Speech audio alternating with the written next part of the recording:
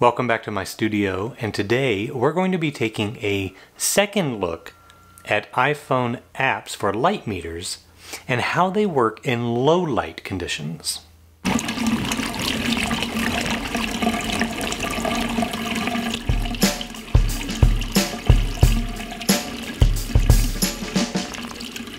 When I did my video a year ago about different apps that can be used for light meters, I was using an iPhone 6. Now this is a little bit of an outdated camera and phone now, so I have an iPhone 12. And I wanted to see if the hardware difference makes a better impression for light meter readings in low light, because that's one of the biggest concerns I heard in the comments was low light readings were not consistent, or they were definitely way off. And so I admit I didn't check that. I only did middle of the day, late afternoon, and compared sunlight. So we're going to look at how our actual light meter works in low light conditions, and then we're going to compare with an iPhone 12 and the original 6 that I used before. We're going to use just one app this time. The previous video showed that the apps were pretty much consistent across the board. The user interface was the biggest difference. So we're going to stick with one app, and we're just going to check low light performance and see if we get better performance from one or both of these phones than we expect. So let's move everything over to my work table and get set up for that. Here we have everything set up. I've got, of course, my dedicated Sekonic light meter. I've got the iPhone 6 that I used on the first video, and now an iPhone 12. So I went out in the sun, checked all three against one another along with my little diffusion attachment, which I'll go ahead and put on now. And we're going to read all these in incident today. We may do this in reflective as well with a gray card behind, because I do also have a little light meter that is reflected only. So we may do that depending on how this goes. The app I'm going to use for this is Lightmeter Pro. No, it's not free. It's $4, I believe. And the reason why I'm using it is because of the interface. It's a good user interface, and it's easy for us to see what's happening. As we saw in the first video from last year, they're all going to give about the same results from one app to another. They're just mostly user interface differences. So that's why we're using the Lightmeter Pro today. Really what we're doing is we're checking the hardware differences here. So let's go ahead and read this. We've got this light meter. Let's read this one first. I'm going to put it in the way just to make sure I get a good middle reading. Okay, and we're at a 1/15 of a second, 5.6 and a third. All of these are set to ISO 100. Let's go ahead and read this one.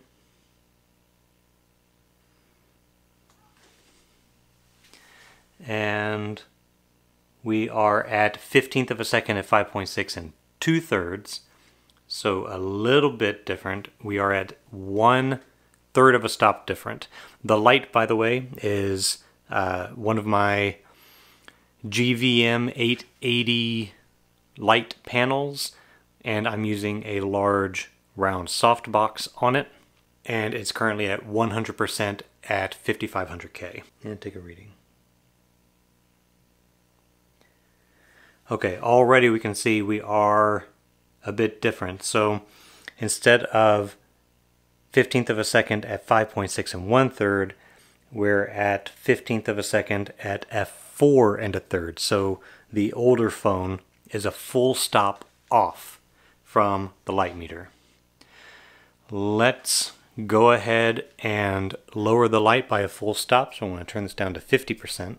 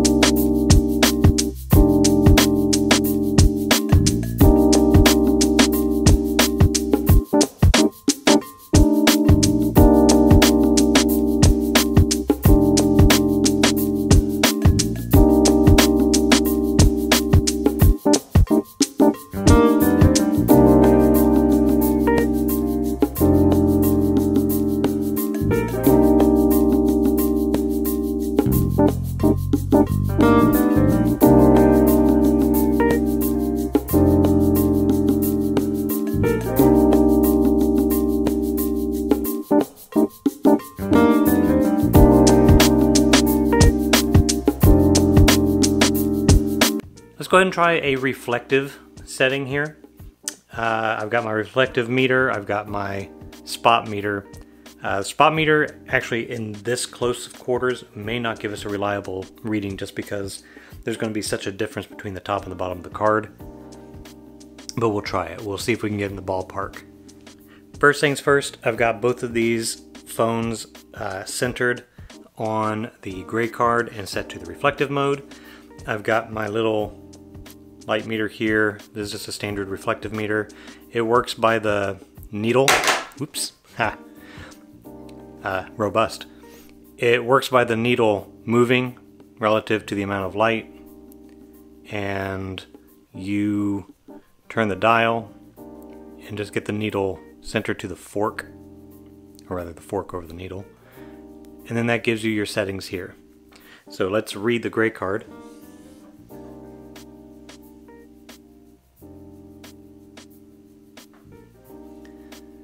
Okay, I am reading pretty much exactly at 15th of a second at 5.6. And yep, I'm at 100. Okay, so let's read these and see what we get. 5.6 at a 15th. Let's focus here. So this one is reading the same as the light meter. And this one is not. It's 2/3 of a stop off, which we saw earlier. I'm going to try this with my spot meter. It doesn't really do very well in a situation like this because it's such a small area that any variation from the top of the gray card to the bottom, if I don't hit the exact same spot, could get a different reading. Okay, I am getting 5.6 at 15th. So we are in agreement between my two actual standard light meters and the iPhone 12. The 6th, no, it's not accurate. It's a little bit off. But let's see if it is consistently off, because you can always fudge by changing the film speed here to make a match. So let's go ahead and cut it down to full stop.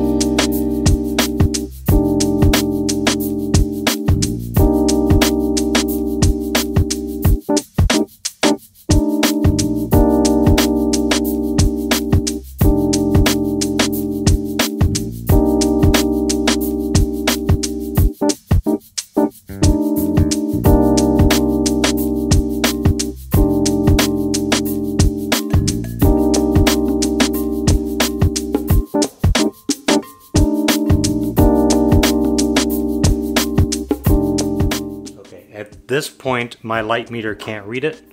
Let's try this one.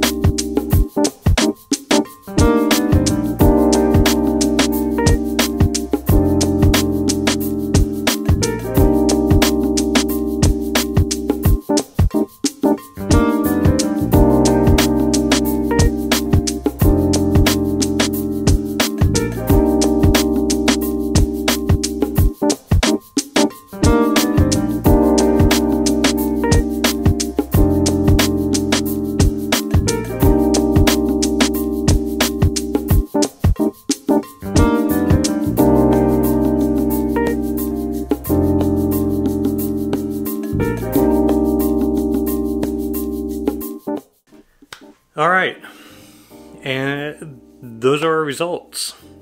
Right now, I was willing to say or theorize that low light performance was pretty terrible with the iPhone 6, but better with the 12.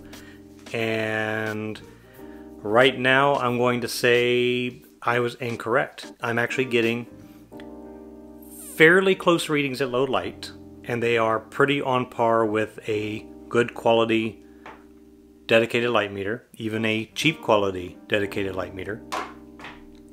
The front-facing camera with the diffuser shows that I am getting a more consistent correct answer with the newer phone. The old phone consistently off, so it can be adjusted by changing the ISO settings on the app. But you would have to have a light meter to do that with, or go through film speed testing and whatnot in your own system. You could certainly do that and get this to work just fine. Is it going to be perfect? No, but you're going to be within a third of a stop, and within a third of a stop is perfectly reasonable.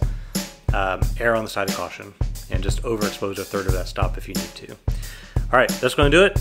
We'll see you next time. Thank you all for watching.